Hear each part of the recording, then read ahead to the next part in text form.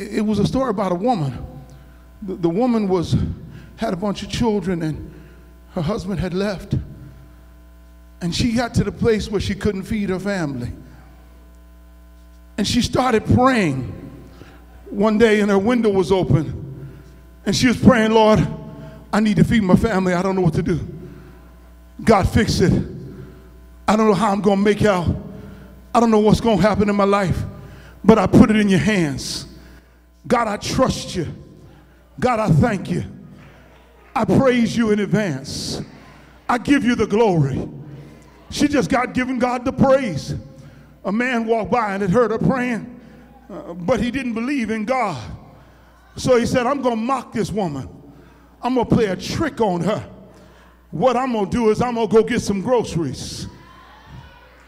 He went and got the groceries, sat them down at the stoop, put them in front of a door, knocked on the door.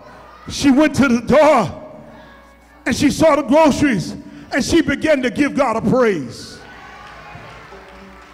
He said, I'm going to make her look stupid now.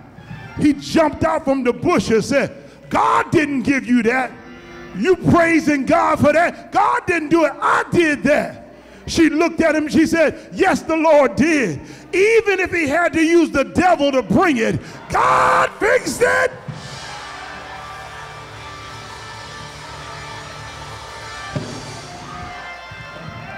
Look at somebody and say, neighbor, I don't know which devil God's going to use, but God's going to fix it.